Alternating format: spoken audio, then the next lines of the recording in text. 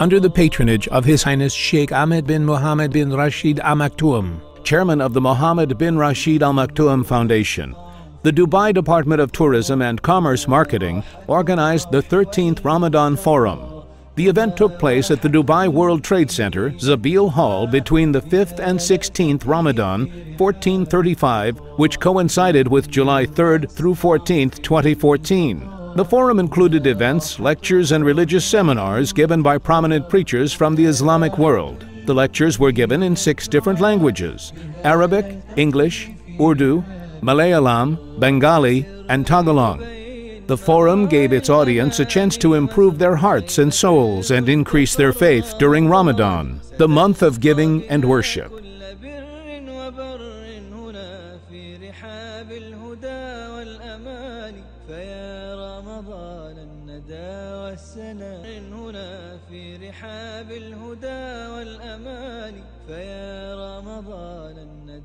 Assalamu alaikum wa rahmatullahi wa barakatuh. Before I introduce you to today's speaker, we'd like to bring to your attention that any questions should be sent via SMS to the following number: 055 9950 100, 055 9950 100. Some of you know the speaker very well, Brother Wajdi Akkari, also affectionately known as Abu Mussab. He was born in Lebanon and currently is based in Jeddah, Saudi Arabia. When he turned 18, he moved to the United States as a student, and he met a change in his life from the deviated lifestyle of a college student that had led him to join a Buddhist group and a rap group while in the US. It was during one Ramadan when it was a time for reviving his soul and experiencing real Iman for the first time in his life. His life started to change slowly, and he eventually met a brother studying at Al-Madinah Islamic University in KSA. Thereby, by the will of Allah, directed him to the Sunnah of the Messenger of Allah sallallahu alaihi wasallam. So the brother would spend much time with Abu Mussab, educating him in the correct way and practices of Islam. Brother Abu Mussab, Wajdi Akkari, he then went on to get a Bachelor of Arts in Islamic Studies with honors, and he presently holds weekly classes in Tafsir, Aqidah, Da'wah and Arabic, along with delivering Friday sermons in Arabic and English, and he has been granted permission to give many lectures and sermons within the many hospitals in Jeddah. And with no further ado, I'd like to invite Brother Wajdi Akkari to the stage. السلام عليكم ورحمة الله وبركاته. إن الحمد لله نحمده ونستعينه ونستغفره ونعوذ بالله من شرور أنفسنا ومن سيئات أعمالنا من يهده الله فلا مضل له ومن يضلل فلا هادي له. All praise due to Allah. We praise Him abundantly, and we seek refuge with Allah from the evil within our souls and the consequences of our bad deeds. Verily, whomsoever Allah guides, no one can lead astray, and whomsoever Allah allows to go astray, because they do not want any guidance, and no one can guide. And I bear witness, as you bear witness, that there is no deity worthy of worship except Allah, the exalted in might, the majestic. He is alone, having no partners. And I bear witness that Muhammad sallallahu alaihi wasallam is His slave and His messenger. We ask Allah to exalt His mention. We ask Allah to grant Him peace. And we ask Allah to send His blessings and salutations upon Him, upon His wives, His companions, and each and everyone who follows them on their path of righteousness until the day of recompense. As to what follows, in this worldly life of ours, the glamour and the attractions and the temptations are too many to enumerate. In fact, if we were to sit here and discuss what could distract us from the priorities, then we would need a few years to go over them, just enumerating them without elaboration. Everything out there seems to be there specifically to divert us from the direction which we are meant to be going in. And tonight is not an exception to the rule without any further elaboration. You understand what I'm saying? Alhamdulillah ala kulli hal. So what happens is, all of these things that are going on makes it difficult to focus. And the intelligent one is the one who's able to refocus, to zoom in at that object, and then from there begin the journey all over again. And Ramadan has always been and will always be for this ummah a time of revival, a time of success, a time of progress, a time of prosperity. And inshallah, we hope that this Ramadan will be no different than the previous ones or the coming ones, even though the ummah will be going through difficulties, as we all know today. This, however, is for the ultimate success of the ummah. We grieve and we feel pain. However, this is what the Sahaba had to go through. They were tough times and rough times before they were granted success and superiority over the rest of the world. And because we have gone far from what they were upon, we have to go through a similar process before we are brought back to the position they were in. It's a normal situation. So what is it that we should be focusing on? I think the title of the lecture explains it. The permanent abode. Jannah. Jannah is our home. True or false? Have you ever been, can you call your home a home if you've never entered there? Sure. Jannah is an exception to the rule. Home is where you were probably born, where you were raised, and a place that you frequently enter. But you can never call home a place that you've never been to. So how is it that we consider Jannah our home? And when I ask the question, almost everyone seems to agree that it is our home, but you've never been to this home of yours. That is because of the situation of our father Adam alayhi salam. And we as his children follow him in this regard. He was once a person who inhabited paradise. And Allah decreed that something happens which made him be expelled along with his wife Hawa from paradise. But that remained our home. And we're only trying to gain back entry. Now in this very moment, the ultimate objective is to re-enter our home. This is why you fast. This is why I fast. This is why you pray and I pray. This is why every single act of worship, every time we remember Allah, ultimately, it is to enter Jannah. There's no bigger goal, no bigger objective to achieve or attain. But ironically and amazingly, we forget. We know, but we forget. How often do we think of Jannah when we do any type of ibadah, or on daily basis, or on weekly basis, or even on monthly basis? Some will say, wow, it's been a long time. I mean, yes, in my dua I ask Allah for Jannah, but it's words I say. I haven't really grasped what Jannah is. And the objective of this lecture is to highlight first the priorities, which is where we're supposed to be focusing. Secondly, what is Jannah? What does it entail? What is awaiting the believers? Is it something similar to what we see in our daily lives? You go out to the beauty, you see, trees and greenery and waterfalls and so on and so forth. Is it like that, or is it better, or is it worse? For some among the Muslims, they don't really believe that Jannah exists as a materialistic location. They believe Jannah is just a symbolic idea for bliss and happiness, which is very much not in agreement with the Quran and the Sunnah, as we will explain in the lecture, inshallah. So the true success is that Jannah, based on the fact that Allah says, كُلُّ نَفْسٍ ذَائِقَةُ الْمَوْتِ وَإِنَّمَا تُوَفَّوْنَ أُجُورَكُمْ يَوْمَ الْقِيَامَةِ فَمَنْ زُحْزِحَ عَنِ النَّارِ وَأُدْخِلَ الْجَنَّةَ فَقَدْ فَازَ. Subhanallah. Allah Azza wa Jal told us each soul shall taste death. No exception to the rule. No matter who that person is, how important that person is, how many bodyguards that person has, when the angel of death comes, he does not need any permits, permissions, or anything. He just takes the soul by the permission of Allah, by the command of Allah. So every soul shall taste death. When will you be paid your full wages? In this dunya, some do, but very often not. Because you may do a lot of good and face a lot of calamities. You do good, but Allah tests you. Did you get paid for your wages? Not yet. Meaning Allah has saved that for the believer for Yawm al-Qiyamah. That's why the ayah says, إِنَّمَا تُوَفَّوْنَ أُجُورَكُمْ يَوْمَ الْقِيَامَةِ. You will be paid your wages in full only on the day of resurrection.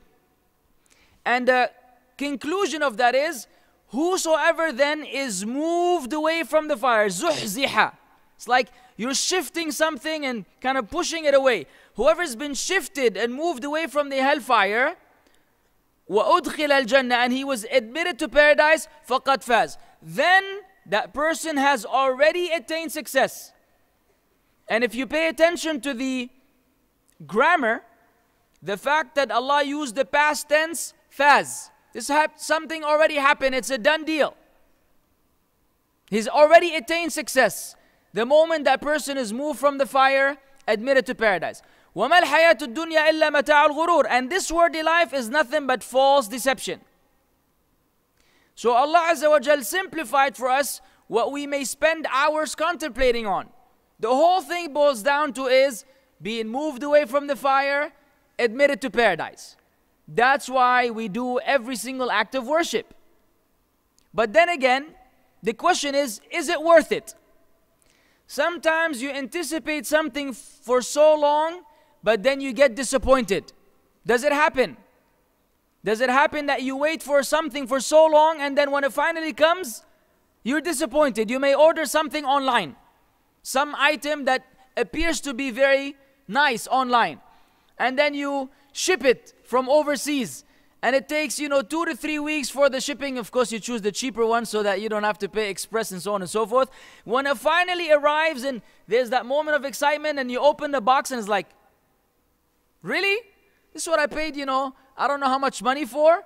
It's a lousy item, it's a broken item. So you can anticipate something for so long and then be disappointed. Is that possible with Jannah? Can we anticipate Jannah for so long and then when people walk in, it's like, that's it? This is why I left all the haram for? This is why I did all this ibadat, praying behind the imam, reading one juz in every 2 rak'at in Ramadan, or in every night, reading one juz. This is what it was for? It's impossible. It is impossible that any human being will feel any disappointment, displeasure, or dissatisfaction in Jannah. Why? This is what the lecture will explain. First, we should know the names of Jannah. It has been called Darul Khuld. It's been called Jannatul Na'im. The Firdaus is also a name of Jannah and is the highest part of Jannah. Darul Muqam. We have many names that occur in the Quran and the Sunnah that describe paradise. Of course, the translations may vary, but they have to do with permanence and they have to do with gardens. Gardens. We love gardens in our very nature. So first, let us describe, or we'll try to take it step by step. Not really possible in a very detailed manner, but in a rough way. Let us assume that this dunya has come to an end and it is Yawm al-Qiyamah. Right? And of course we have many ayat and ahadith which describe Yawm al-Qiyamah. But we want to avoid discussing Jahannam now in order to keep the mood happy for Jannah. But we cannot forget that Jahannam exists and that Allah Azza wa Jal has prepared it for kathiran min al-nas, min al-jinni wal-ins. Allah has prepared the hellfire. Why? Human beings, as Allah said, is لِرَبِّهِ لَكَنُودٍ.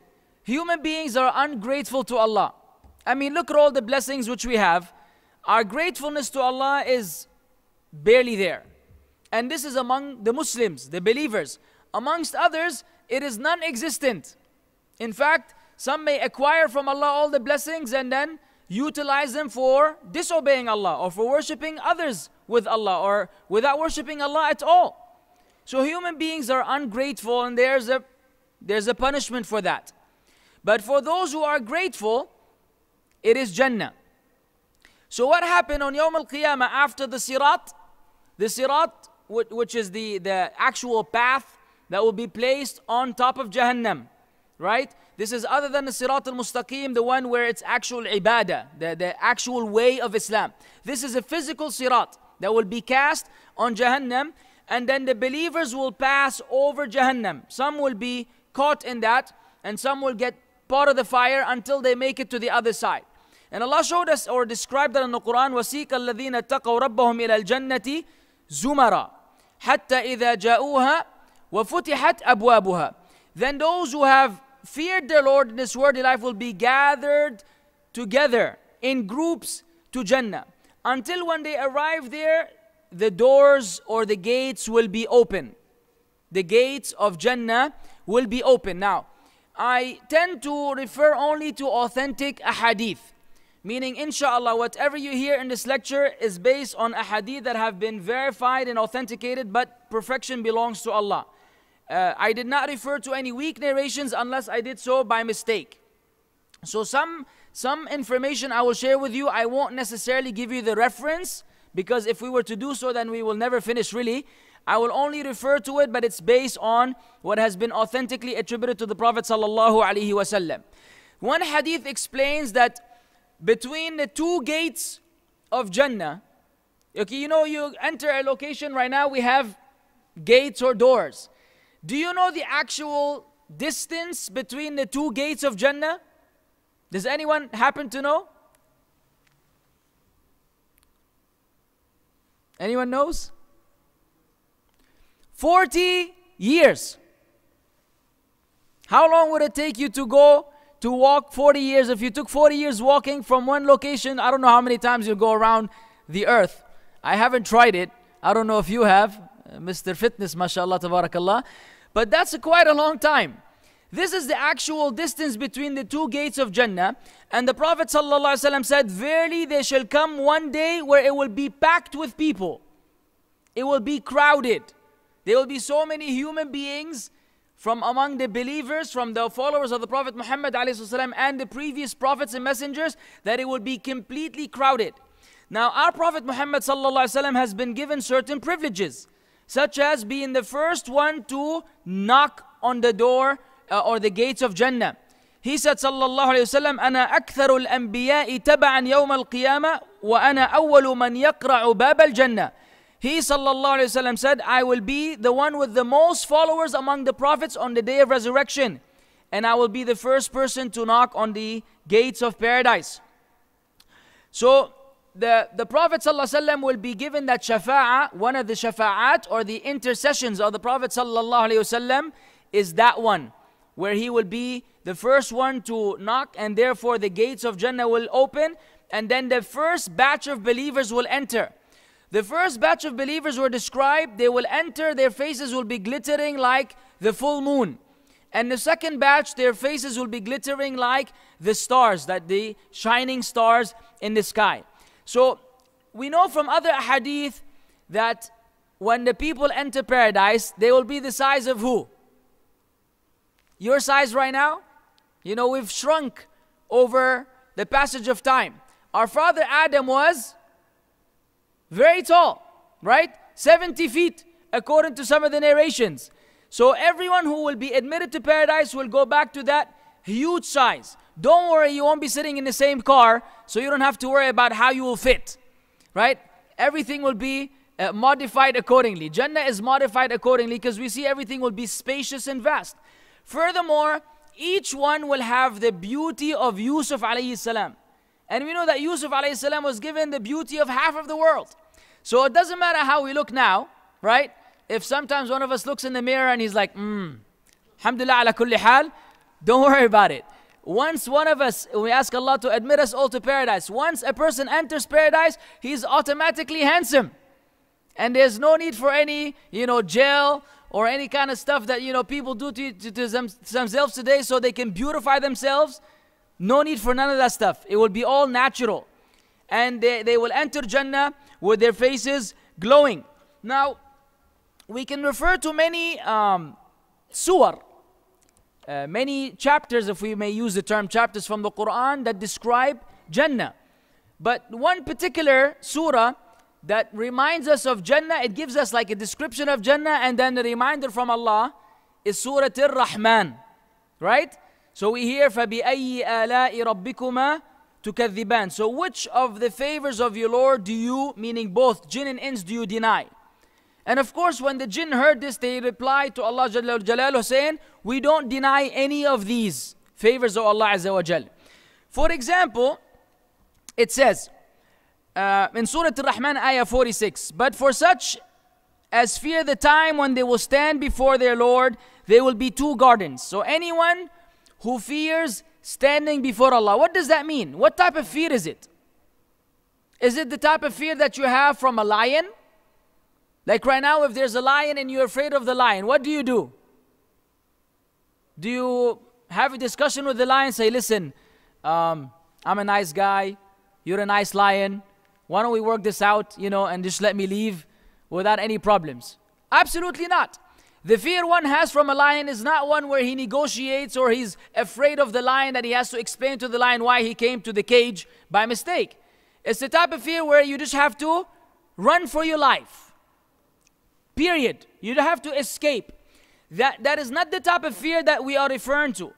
This is the fear which requires one of us to act a certain way in this worldly life so that we don't have to have the wrong answers on Yawm al-Qiyamah when we are questioned by Allah Azza wa Jal. That's the type of fear. It's the type of fear that will make us behave a certain way. Otherwise, it's meaningless. It is not fearing Allah in the sense, it is fearing standing before Allah, therefore a preparation has to be made. Then which of the favors of your Lord do you all deny? Allah then says, containing all kinds of trees and delights. There are so two gardens in Jannah, which contains all types of trees and delights. There will be two springs which will be flowing, and they will have fruits in all of them, and these fruits will be very near. They will be very near, along with carpets and linens with rich brocade. And the fruits of gardens will be near and easy to reach.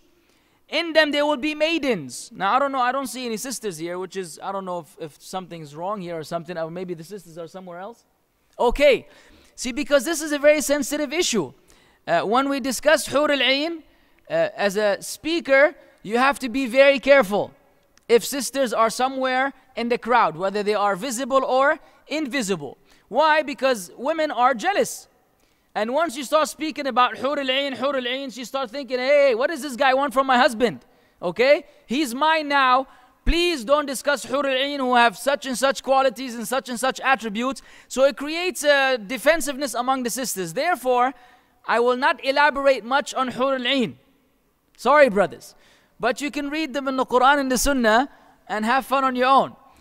However, we will explain the position of Islam, because the very first objection among the sisters is, wait a second. So, you're saying that there's Hur al-Ain for the men. What about the women? Are there Hur al-Ain too? Well, that name wouldn't sound right? Because Hur al-Ain is female. So what do the women get in Jannah if men will get women in Jannah? Well, there are two explanations from among the scholars, two opinions of the scholars. The first one is that Allah Azza wa Jal spoke about this issue based on facts. The first fact is, now, are you allowed to have more than one wife? Again, not the best topic to discuss. Yes. Can a sister have more than one husband? No. So by default, right now, men are polygynous or polygamous, depending on which term you like to use, whereas women are not. Therefore, Allah spoke to us according to what is already normal and standard. And that is that you, as a man, could have more than one woman. Not the case with the women. Secondly, women tend to be shy and modest. Because this is something that is abnormal now, it is also expected for them to be considered abnormal, even though Allah might allow it in the life to come. So you don't hear a sister telling the other one, I can't wait to go to Jannah so I can have 4 husbands.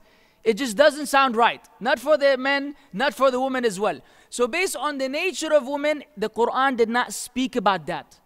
But Allah said, لَهُمْ فِيهَا مَا يَشَاءُونَ. Everyone will get whatever everyone wants. So it doesn't have to tell the sisters you will have more than one man. It doesn't have to be mentioned because this is something that is against their shyness and modesty. But the ayah, generally speaking, saying everyone will get whatever everyone wants. And you can understand that. Or the second explanation is, this is what you think now, but this is not what you will think then. Meaning what we want now is based on our human nature and human needs and limitations. But everyone who will be admitted to paradise will be recycled, in a sense that the same needs and demands will no longer exist. Therefore, a sister might say now, well, I want to have more than one man in Jannah. But once you enter Jannah, she will be happy with whatever Allah Azza wa Jal gives, whether that includes more than one man or it does not. Why? No one will ever be dissatisfied in Jannah. So we don't have to worry about that. Then the end, Allah Azza wa Jal says, فَهَلْ جَزَاءُ الْإِحْسَانِ إِلَّا الْإِحْسَانِ. So what would be an appropriate recompense for excellence? Excellence. But the excellence of the human being is so limited, and the excellence of Allah is so perfect. Meaning what we consider to be ihsan is nothing in the sight of Allah. We might worship Allah as if we can see Him, and if we don't reach that level that we know that Allah Azza wa Jal sees us, but that is nothing to Allah Azza wa Jal. But the ihsan which comes from Allah is something that we human beings cannot even count or enumerate. Right? وَإِن تَعُدُّوا نِعْمَةَ اللَّهِ لَا تُحْصُوهَا. If you were to strive to count the favors of Allah, we will not be able to do so. So then Jannah will have gardens and fruits and rivers and so on and so forth. طيب. Will there be rivers in Jannah? Sure. What types of rivers? And is it the type of river that you like just watch? Does it flow above you? Does it flow under you? Does it flow by you? The ayat says, تَجْرِي مِن تَحْتِهَا الْأَنْهَارِ, that these rivers will be flowing underneath these gardens. Now Allah Azza wa Jal says, فِيهَا أَنْهَارٌ مِن مَاءٍ غَيْرِ آسٍ, that there will be rivers that have water that cannot go bad. None of them have an expiration date. The same applies for the milk which will be there. And the khamr. Khamr that will not give you a headache. A khamr that will not taste foul. People that get intoxicated today, they don't necessarily enjoy the taste of the intoxicants. Many of these shots that they take actually taste very bad. You see them close their eyes and just take them. But they are doing it because they're trying to run away from their problems. They're not happy with this world for whatever reason. How do you escape? You get drunk. So they don't necessarily enjoy it. Furthermore, it makes the brain covered. It makes a person say things that they don't want to say, do things they don't want to do. Someone may actually kill a family member, kill a stranger, do all kinds of strange things. The wine which is in Jannah is very much unlike that. It's exactly the opposite. It doesn't give a headache, it doesn't taste foul, and it doesn't make a person become intoxicated so that they do not know what they are saying. There will be all types of fruits in Jannah. And the Quran mentions some. It mentions rumman. And it mentions other fruits as well. But then you say, I've eaten, in fact, I don't like rumman, right? The pomegranate. I don't even like it. You may say that. Ibn Abbas, radiallahu anhu wa an abih, taught us something that is very important.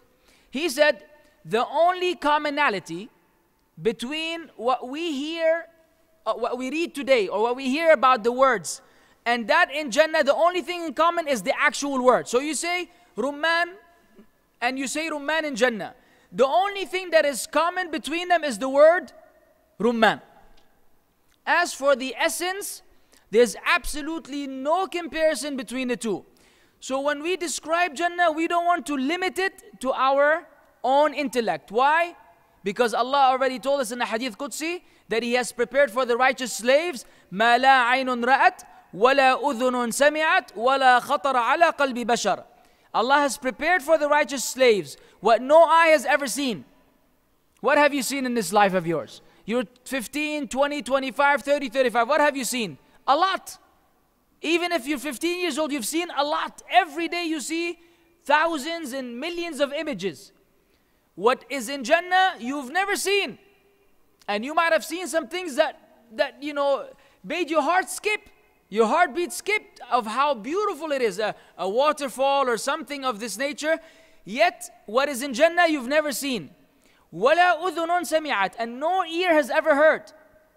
Today people like to enjoy all types of sounds, whether they are halal or haram. Now we have halal sounds and haram sounds.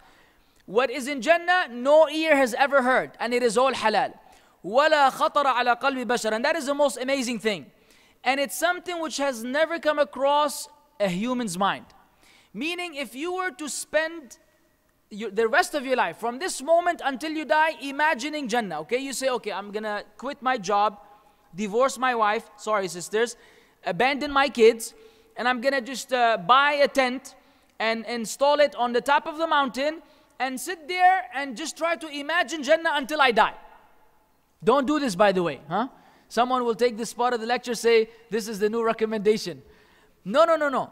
But if someone were to do this and you spend the next 30 years trying to imagine Jannah, you will not even be able to imagine it properly for a split second. Why? What is in Jannah, Allah has not allowed any human being to even imagine. So it is beyond what we can describe. So don't be tricked by the words. Or when you say fruits, you say, oh, fruits, I just had some fruit. In fact, there are fruits in front of me on the table. So what is the difference between the fruit now and the fruit in Jannah? Big difference. Big difference. An important element of Jannah is that there will be no hard feelings. Allah Azza wa Jal described the people in Jannah that they will be ikhwan ala sururin mutaqabilin. Everybody will be on good terms with his brethren, and they'll be sitting on sofas, reclining, facing each other. Today, amongst the believers in general, there's all kinds of enmity, hatred, envy, all types of stuff, which actually ruin our brotherhood, affect our brotherhood, and make the ummah, stay away from unity, which is something that we need quite a lot to, move on. To move on towards the promises that Allah has promised His ummah towards the end of time. In Jannah, you will have zero issues with no one. No matter who it is, everyone will be happy with everyone else. You will eat a lot. In some of the narrations it says, if you were just to imagine, only as soon as the idea of food comes to mind, this food will be presented before you. وَجَنَى الْجَنَّتَيْنِ دَانٍ, and everything will be near. It's not like you're sitting on a sofa and then you feel like having a chicken. You have to get up, go to the kitchen, get a pot, find a chicken running around somewhere in Jannah and grab it by the neck and say, Bismillah, Allahu Akbar, and slaughter the chicken. You don't have to do any of that. You want chicken, and chicken will be there. And you'll be enjoying the chicken. Tayyib, nowadays, mashallah, and some people show you how well they perform during iftar. You see the brothers, mashallah, with a plate bigger than his face. He's walking around like this, all you see is a plate. And the brother's hiding behind it, right? With rice and chicken and beef and everything on to say, Akhi, is this for the family or for... Say, no, this is the first plate, Akhi. Inshallah, I will go and refill as soon as I finish this one. Of course, half of it ends up in the trash, which is so un-Islamic to be wasting all this food. But that's another discussion now. In Jannah, what if you eat a lot? Bathroom? Huh? Would you every time you eat, you spend, half of your time in Jannah going to the bathroom? Absolutely not. The Prophet ﷺ said that when you eat, all that will happen is that you will sweat. Perspiration will be how you will digest your food, and then that smell will be that of musk. Yani you eat more, you don't have to worry about weight, you don't have to go on a diet, you don't have to watch, weigh yourself every other day, see whether you're gaining weight or losing weight. None of that stuff. You'll be constantly fit, in excellent condition and shape, with all the blessings that Allah gave you around, right? Of course, the hadith mentions that your home will be like a pearl. It'll be a tent which looks like a pearl. And the distance is that of 60 years. And you will have family all over the place that don't see each other. So now you speak about real estate, huh? You want to invest and buy a small land, and then you want to build a house on it and then sell it so you can have a bigger land. People like to do real estate. That's one way to make money. The last person to enter Jannah, his real estate in Jannah, his property minimum is a tent that looks like a pearl, the distance of which is 60 years. with your family members, as in, you know what, all over the place, but they don't even see each other because it is so spacious. Subhanallah. Can you imagine? Of course you cannot imagine. I just told you earlier you cannot imagine. But we can try. We can at least visualize somehow what it will be like. And it sounds too good to be true, but it is true. It is not too good to be true. It is true. It is the revelation of Allah Azza wa Jal. And if you go through this museum or the exhibition, right? Not a museum. You see the miracles of the Quran, right? You see the scientific miracles of the Quran. This all reaffirms our iman. I mean, we're already believers. But as Ibrahim said, لِيَطْمَئِنَّ قَلْبِي. Anytime you get something that will rejuvenate your faith, it will increase your faith, it will reboost your faith, you want it. Each one of us is in need of something that will reaffirm his belief in Allah and His Messenger sallallahu alaihi wasallam. And these are the things which we were promised by Allah and His Messenger sallallahu alaihi wasallam. So Allah said, وَنَزَعْنَا مَا فِي صُدُورِهِمْ مِنْ غِلٍّ. So then we have removed all kinds of hatred and enmity which they have in Jannah. Type. Will you die in Jannah? Will people be going to janazah?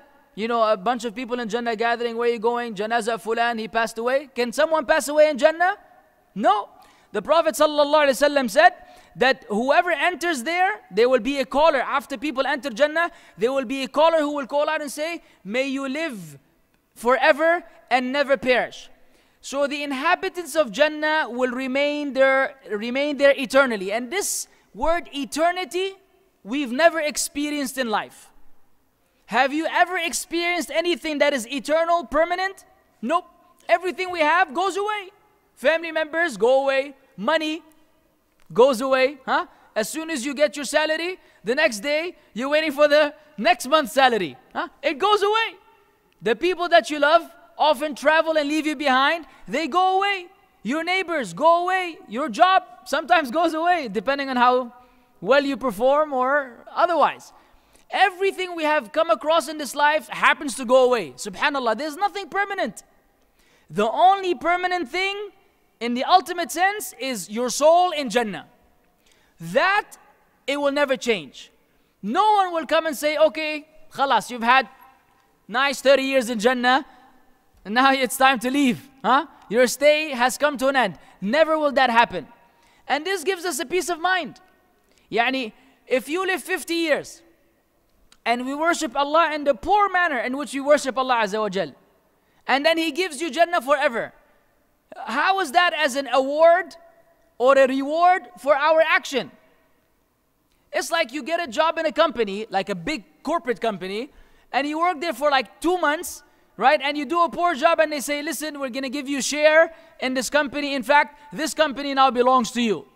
You will forever make money as long as this company makes money, and you're just a poor employee. This doesn't happen.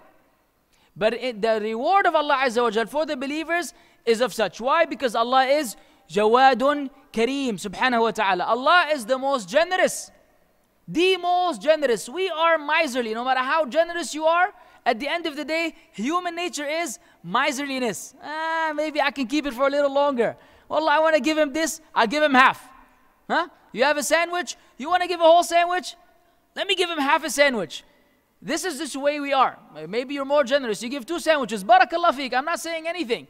But no matter how generous we are, no one can be compared unto Allah Azza wa Jal. Laysa kamithlihi shay. There's nothing like Allah. Not in His essence, nor in His attributes. So Allah subhanahu wa ta'ala is the most generous. Another aspect of Jannah is clothing. Today, a lot of money is spent on clothes. For some, a lot more than others.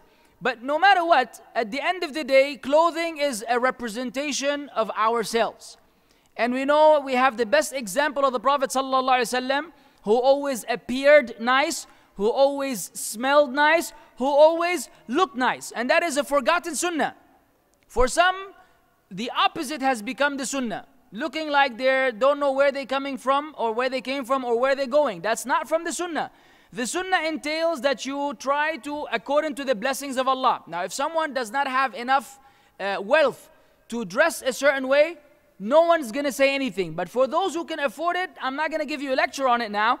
You are supposed to look, smell, and appear nice, as per the blessings of Allah. Why? Allah likes to see the materialization of His favors upon you. Gives you a lot of money, and then you look like you don't have anything.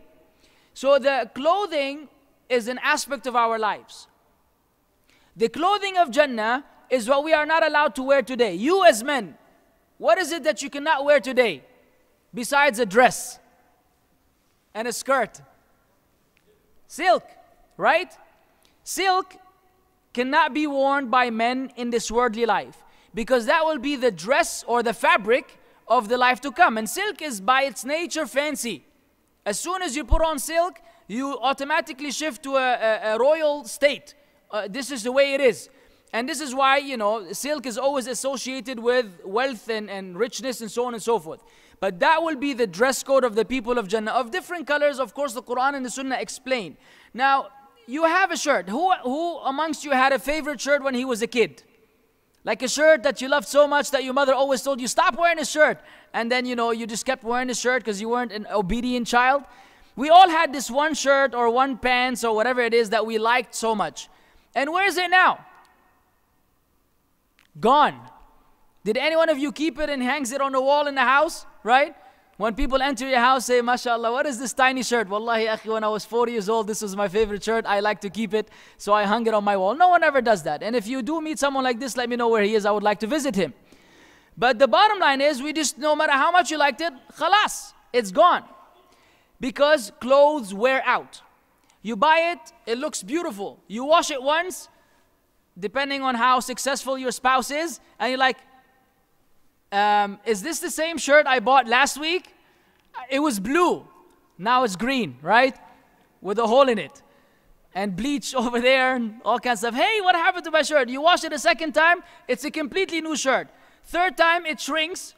And then you wear it a few times and khalas, it looks like it's 20 years old. Because our clothing wear out. The clothing of Jannah will never wear out. They will not become old. They will not become discolored. Nothing of this sort will happen to them. So the clothing are also permanent. Will that come to an end? Absolutely not.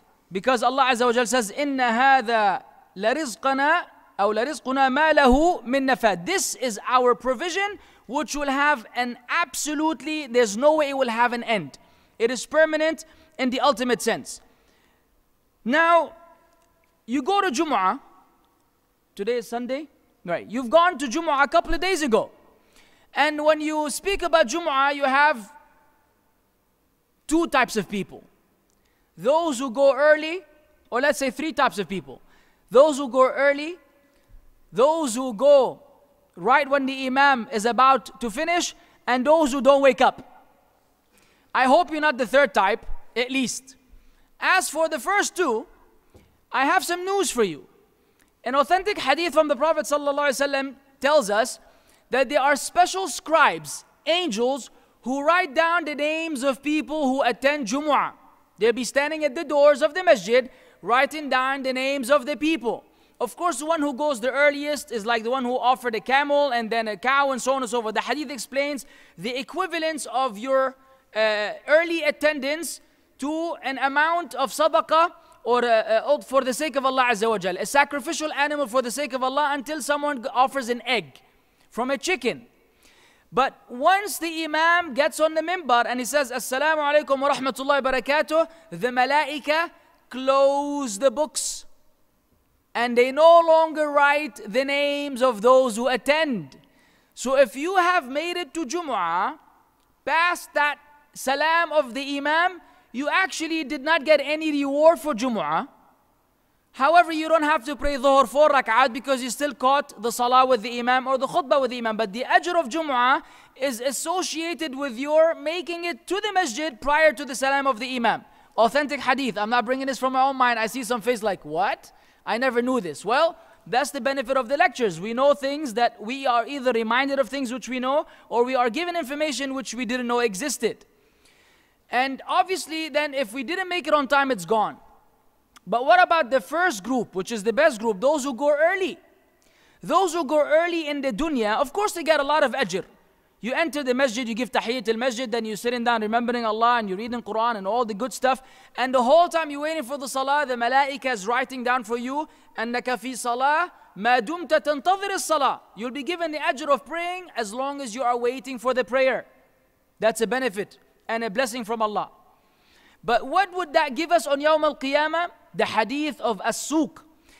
In Jannah, there will be a marketplace. And that marketplace is not like the marketplace in the dunya. Now you go to the marketplace, you'll see good stuff and bad stuff, a lot of fitna. In Jannah, there's a special marketplace that when you leave your spouses behind and you go to this market, which is on day of the Jumu'ah, and now the closer you are to the Imam in this worldly life, the closer you'll be to Allah Jalla Jalaluhu on Yawm al-Qiyamah in that suq. When you go there, a special wind will blow from the north and it will touch the faces and the bodies of the people. And every time you go, you will be increased in beauty. You're already handsome like Yusuf alayhi salam. Every Jumu'ah you'll become even more handsome. So much so that the hadith says when you return back home to your spouses, they will say to you, you have become more beautiful.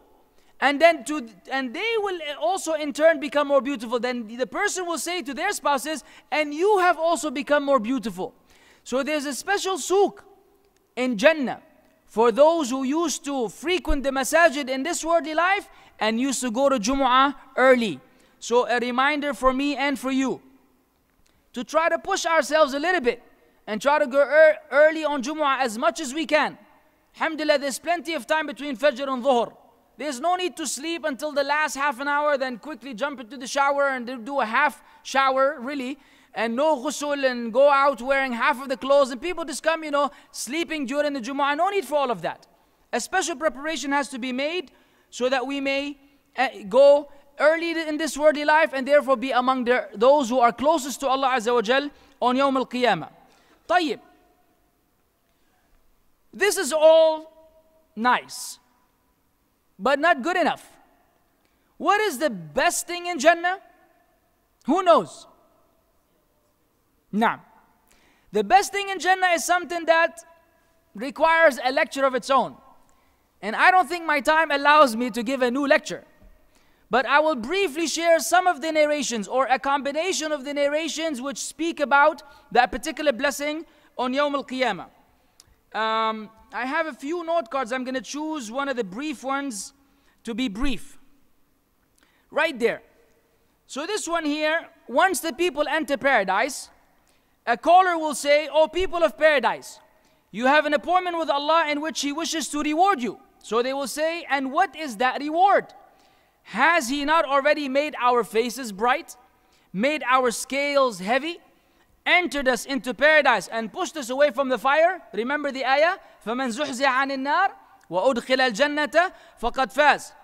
And when they are like that, all of a sudden a light shines that encompasses all of paradise. So they raise their heads, and behold, the compeller, exalted is He, and holy are His names, has come to them from above them, and magnified them and said, "O people of paradise, peace be upon you," right? تَحِيَّتُهُمْ فِيهَا salam. So Allah Azza wa Jal will give salam to the people of Jannah. So they will say, "Allahumma anta salam wa minka salam." You don't return the salam to Allah Azza wa Jal because one of the names of Allah is As-Salam. Allah is the one who grants peace and security. And you are the possessor of that. Allah Azza wa Jal will then laugh at them. Again, the methodology or the belief system that we follow based on the traditions of the Sahaba and those who followed them is that we believe in whatever Allah described Himself with and whatever the Prophet ﷺ described Allah with, without going into the interpretations or resembling or likening Allah to His creation. Allah will laugh in a manner which befits His majesty. How? We don't ask how. It's nothing that we can understand in this worldly life. And Allah Azza wa Jalla will say, "O people of paradise, where are those who used to obey me without having ever seen me?" This is the day of increase. This is the day of ziyada. The ziyada is when Allah Azza wa Jal will say to us, "Where are those who used to obey me, but they had never seen me?" Has anyone ever seen Allah Azza wa Jal? لا تدركه الأبصار. No one can see Allah. Musa alayhi salam, And you know the status of Musa among the prophets. He's from Ulul Azm of the Rusul. What did he say? قَالَ رَبِّ أَرِنِي أَنظُرْ إِلَيْكِ. He said, oh Allah, allow me to look at you. What did Allah say? قَالَ لَن تَرَانِي. You will never be able to see me. No one has ever seen Allah in this worldly life. So Allah Azza wa Jal will reward those who believed in Him, like us. We ask Allah to make us among the righteous believers without ever having seen Him. This is the Iman. Iman is not that I tell you, who believes that this is a bottle of water? And then everybody raises their hand and say, oh, I believe. Okay, well, hey, I mean, I have it right in front of you. Belief is when I say, you trust me for whatever reason. I hope you do trust me. If I tell you I have a bottle of water under the table, right? Your trust in me, wherein you say, he doesn't have to swear, and I'm telling you, I'm 100% sure he has a bottle of water. Why? I know he doesn't lie. For example, I have faith in this person that he's not a liar. Why would he tell me he has water when he doesn't? This is what makes you a believer. Because we believe in al-ghaib. All of the 6 pillars of Iman, don't worry, I'm not going to keep it under the table. All the 6 pillars of Iman are from ghaib. Al-imanu billah. You haven't seen Allah. Wa malaikati. Have you ever seen angels? Kutubihi. Have you ever seen the previous scriptures? Or the Quran and the Lawh al-Mahfuz? No. We only have the actual Quran in the book right now. But the scriptures of Ibrahim and Musa and Isa we haven't seen. Have you seen the Rusul, including the Prophet Muhammad sallallahu alaihi wasallam? No. Have you seen Yawm al-Akhir, the last day? No. Have you seen Qadar, Khairi wa Sharri? You don't see Qadar. And we know it's in our lives, but we don't see it. All 6 pillars of Iman are believing in the unseen. So Allah Azza wa Jal will reward the people in Jannah accordingly. And of course, there are many ahadith which reflect that. Allah Azza wa Jal will speak to the believer and will say, did you not used to want such and such in this worldly life? And then the believer will say, yes, that Allah will give us things that we will forget. Meaning a person will be in such state of joy and bliss that he will forget the things he desired in the dunya. Allah will remind the believers of that. So the believers will see Allah's face subhanahu wa ta'ala in Jannah. This is the biggest ultimate reward. The ahadith say, all of the pleasure which you may have, Hur al-Ain and the fruits and the rivers, all of that is in, they say, one part of the scale. And then looking at Allah's face is something that is totally unparalleled and uncomparable to the rest of the pleasures. So my brothers and sisters in faith, how often do we think about that? Seriously.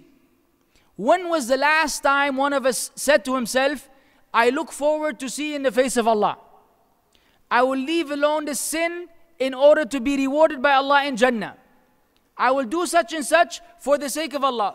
Seldom. Subhanallah, we have become so preoccupied, and I'm speaking about myself. We have become so preoccupied that these meanings, these valuable meanings that the Prophet ﷺ instilled in the Sahaba have become absent in our lives. Why? Too much glamour now, which they didn't have back then. What did they have in the Arabian Peninsula, in the desert? Nothing. What do we have today? Subhanallah. Beauties, a lot of things to look at. So we have become preoccupied. And the temptation is much higher. Therefore, the believers who come at this time will have the ajr of 50 among the Sahaba. Why? Holding on to the deen today is much more difficult than it was then. So this is an encouragement for myself and for you to prioritize and reset our objectives and to make this Ramadan the beginning of a journey to enter Jannah, to be protected from the fire, to be admitted to Jannah. That doesn't happen for the one sleeping, and it doesn't happen for the lazy, and it doesn't happen for the one who doesn't do what Allah Azza wa Jal wants them to do. How can we summarize it? Ta'atullahi wa rasulihi sallallahu alayhi wasallam. How does one attain it? Of course, there are many evidences from the Quran and Sunnah, but it's all summarized in obeying Allah and His Messenger sallallahu alayhi wasallam. He said, كُلُّ أُمَّتِي يَدْخُلُونَ الْجَنَّةَ إِلَّا مَنْ أَبَى. He said, all of my ummah will enter Jannah, except those who refuse. The Sahaba were shocked. وَمَنْ يَأْبَى يَا رَسُولَ اللَّهِ. The Messenger of Allah is inviting us to Jannah. Can you imagine one of us saying, I refuse? Would the Messenger of Allah invite one of us to Jannah and you say, I refuse? Is it possible? It's impossible. If you're a believer, it's impossible. So the Sahaba said, وَمَنْ يَأْبَ يَا رَسُولَ اللَّهِ, who will refuse, O Messenger of Allah? He said, مَنْ أَطَاعَنِي دَخَلَ الْجَنَّةِ وَمَنْ عَصَانِي فَقَدْ أَبَى. Whosoever obeys me will enter Jannah, and whosoever disobeys me has refused. So by rejecting the sunnah of the Prophet ﷺ and the obligatory aspect of it, we're not saying every voluntary act of worship you have to do. Don't misunderstand. The sunnah has obligations and voluntary acts. We're not referring to the voluntary, that's a bonus. But the obligatory aspects of the sunnah, whoever rejects them or opposes the Messenger of Allah ﷺ has technically refused to enter Jannah. So my brothers and sisters, why would we do this? We shouldn't. Let us bring this back to our lives. Every salah, every siyam, every qiyam, every sadaqah, every amrun bil ma'roof, wa nahin al munkar, enjoining the good, forbidding the evil, we should always reflect and bring to mind, this worldly life will come to an end, and the ultimate success is in Jannah. I am doing this for the sake of Allah to be admitted to Jannah. And Allah Azza wa Jal, in Him we hope that He will grant us that and more, based on what we assume of Allah Azza wa Jal, that He loves His righteous slaves, and we ask Allah to make us among the righteous slaves. أقول قولي هذا وأستغفر الله لي ولكم وآخر دعوانا أن الحمد لله رب العالمين وصلى الله وسلم على نبينا محمد. Jazakallah khair to Abu Mussab, Brother Wajdi, for his motivating talk. We have some questions here. We'll try to address the ones that are in somewhat connected to the topic. The first question: what is your opinion about near-death experiences? Many people from different religions and nationalities say they have experienced it and claim that they have entered a realm where there is unconditional love and where everything is heavenly. Is that only inside the brain, or is it an illusion from shaitan? I mean, when it comes to these issues, we have to refer back to the Quran and the Sunnah. What I'm familiar with from the Quran are the ayat which indicate that there's no such thing. حتى إذا جاء أحدهم الموت قال رب ارجعون لعلي أعمل صالحا فيما تركت. Then what does the ayah say? كلا إنها كلمة هو قائلها. Until when death approaches one of them, he will say, Oh Allah, allow me to return so I may do good in that which I have left behind. And then it will be said, كلا ومن ورائهم برزخ. And behind them there will be a partition. According to this ayah in the Quran, there is no way someone can go and come back. Because if someone were to go and come back, then there's no more belief in the unseen. And if there's no belief in the unseen, then there's absolutely no belief anymore. It goes against the very purpose of Iman. Therefore, whatever statements of that sort are made are definitely from the shaitan. And we know that Allah Azza wa Jal allowed the shaitan to have certain authority against those who are distant from Allah. وَمَنْ يَعْشُ عَنْ ذِكْرِ الرَّحْمَنِ نُقَيِّدْ لَهُ شَيْطَانًا فَهُوَ لَهُ قَرِينٌ. Whosoever turns away from the remembrance of Allah, he will have a shaitan assigned to him, so much so that he will be his close companion. So whatever they do to them of illusional ideas and so on and so forth, where they believe they went through a tunnel and they saw the light at the end of the tunnel, and they went and saw paradise and then came back, and they come and tell you, oh, by the way, such and such, no such thing. We know the Prophet ﷺ was admitted to paradise in his life, and Isra and Mi'raj, and he got to see the castles of paradise, and he saw the castle of Umar radiallahu anhu, and he saw even the hur that were designated for Umar, until he became, he lowered his gaze because he knew Umar would be jealous, as you know in the hadith. So this is a miracle to the Prophet Muhammad sallallahu alaihi wasallam. As for the ordinary human beings, no one can claim that they have seen the life to come and then they're back to life. We just ask them what they ate before that near-death experience. It's probably some spicy food. Not that there's anything wrong with spicy food. It's like... Another question is, the person is asking, one of the things that can take people away from that path of aiming for Jannah, especially with the youth, is the topic of, or the problem of zina or fornication. So what's your advice to those youth who are falling into this kind of problem? Nah. Well, I mean, obviously there are things which enable someone to enter paradise, and there are things which have to be left alone, otherwise they will admit person to the hellfire. Not only that person will be deprived of Jannah, but they will be entered and thrown into Jahannam, wal-'iyadhu billah. And among the major sins is the sin of zina. And Allah Azza wa Jal so much so that says, وَلَا تَقْرَبُوا الزِّنَا. Don't even come close. What does that mean? Meaning all of the things which lead to zina, which begin with chatting and begin with all kinds of personal messages that are beyond the scope of what is acceptable in Islam, all of these are the doors which lead to zina. So look, zina or fornication or adultery, if you're not married, it's fornication. If you are married, it's called adultery in English, but in Arabic it's all called zina, is actually something that might be entertaining now, but will bring a lot of agony in the life to come. How do we come over it? You give this simple example. If I have 1 dirham and I say to you, listen, I'll give you 1 dirham now, or come back in 2 weeks and I'll give you 10 billion dirhams. Which one of you will take the 1 dirham now? Anyone? What if I'm a liar? Let's say I'm a liar. I lied to you, said I'm going to give you 10 billion dirhams in 2 weeks. Would you then take the dirham? No, most people say, maybe he's not a liar. Either way, keep your dirham. I will wait 2 weeks. If you're a liar, I'll get 10 billion dirhams. If you're not a liar, then that's just great news. So this is how you would want to compare it. And of course, that's not even fair enough. Why would you take something that will bring temporary pleasure, but long-lasting pain? The intelligent one is the one who says, I'll wait 2 weeks. And then you can do a lot of things with 10 billion dirhams. Same thing, you can have that relation outside of marriage now, but you will be deprived of that in the life to come. In fact, you'll be burnt because of that in the life to come. What kind of intelligent decision is that? Very unintelligent. The smart person one says, I'll leave it alone. I know it's a lot of fun, or some fun, but this is not going to bring me any good in the long run. I will leave it alone for the sake of Allah, and then the part of the lecture which I didn't elaborate on, which is Hur al-Ain, will make up for it. And for the sisters, you'll be happy over there anyways. So just weigh them. Weigh them. Remember, this dunya in comparison to the life to come is like someone dipping their finger in an ocean and then picking it back up. All you see is a drop. This drop is the dunya versus the akhirah. The whole ocean. So make the right decisions and choices, inshallah. Inshallah, we'll take 2 more questions from here. Slightly off topic, but I think it's inshallah important for someone on the path to Jannah. The person says, I want to quit my university and job and study Islam.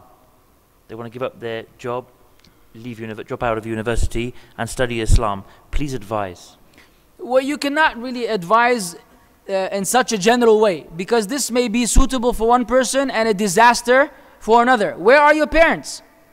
I mean, sometimes the youth, and I may look like one of the youth, but that was a few years ago, they get excited. Allah is fitna in the university, and I'm going to Medina tomorrow, and his mother's crying and his father's going berserk. Say, Wallah, I made the decision. Ya akhi, tawal balak. Did you consult your parents? Hello. The obedience to your mom and dad is an obligation. You going to learn in any Islamic university is definitely not.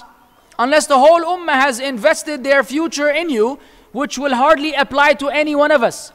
So you cannot really advise anyone to say, Wallahi, that sounds good. We need more Muslim du'at and Muslim ulama and shuyukh. Therefore, yalla bismillah. Quit the university and go. It doesn't work this way. It may apply for some. Maybe your parents will allow. They are supporting, alhamdulillah. Maybe you're not doing so well in the worldly studies and you can excel in Islamic studies, alhamdulillah. You may not be able to be admitted to an Islamic university where you can learn. All of these things have to be taken into consideration. So this may be a good thing for someone, a horrible thing for another. Yes, the ummah can use more people that share the message of Islam in a professional manner based on knowledge, absolutely. But that should not be done while ignoring other elements and factors that have to do with the success or lack of success in this journey of yours. So depending on who you are, I suggest you first speak to your parents, and then you consult a local imam or a local sheikh whom you trust, who can speak to you and your parents. He can assess your situation. And then if, alhamdulillah, if Allah facilitates, then we encourage the parents to invest more among their children, those who will, sacrifice their lives for the sake of Allah. Absolutely. But you could be the only one who brings, who can get a job. You can be the only one who will take care of the family. And that doesn't negate tawakkul on Allah, reliance upon Allah. You cannot leave the family suffering and begging so you can go learn while you yourself need money for your tuition. I mean, all of these things have to be taken in a very rational way. Yes, you're excited, alhamdulillah. But don't let the excitement make you make wrong decisions. Your family members, the people of knowledge around you will help you and guide you to know whether you are fit for this or not. Wallahu a'lam.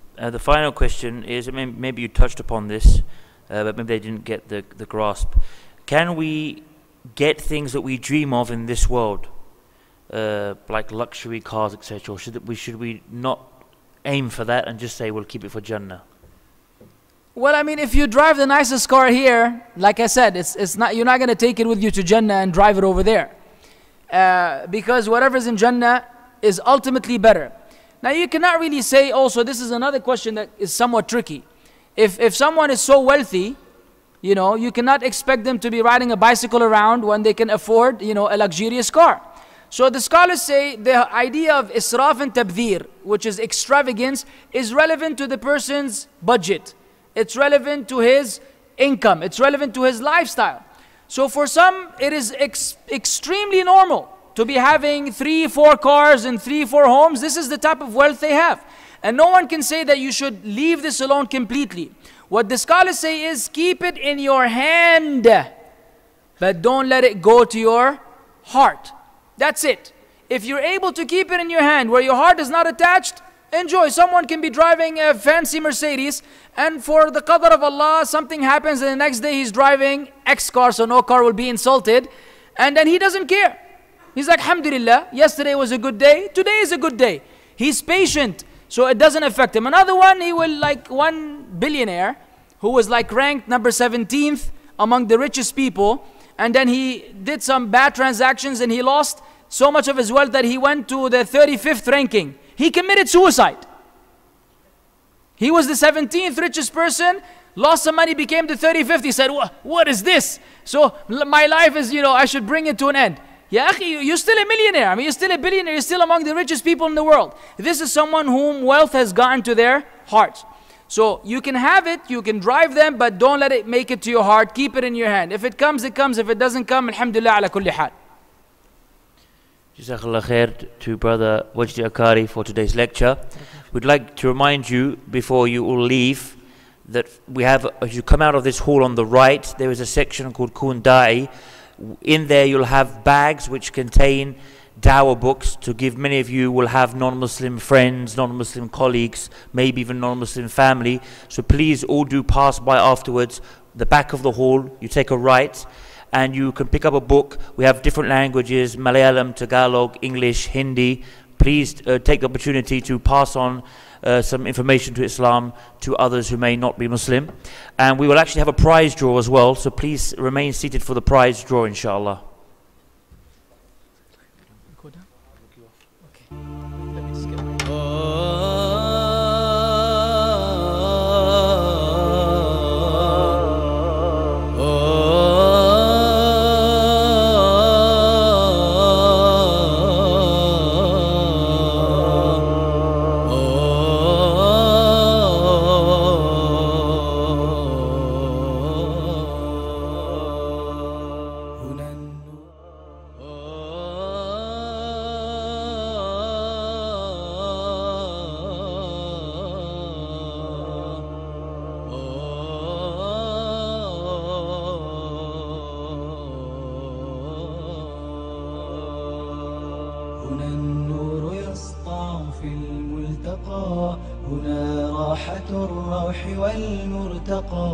هنا واحة المؤمنين الدعاء بها نلتقي في رحاب التقى هنا النور يسطع في الملتقى هنا راحة الروح والمرتقى هنا واحة المؤمنين الدعاء بها نلتقي في رحاب السعادة في السكن الداخلي. ولذلك قال ربنا: ومن آياته أن خلق لكم من أنفسكم أزواجا لتسكنوا. هل قال ربنا معها ولا تسكنوا إليها؟ رمضان الندى والسنا تعال إلي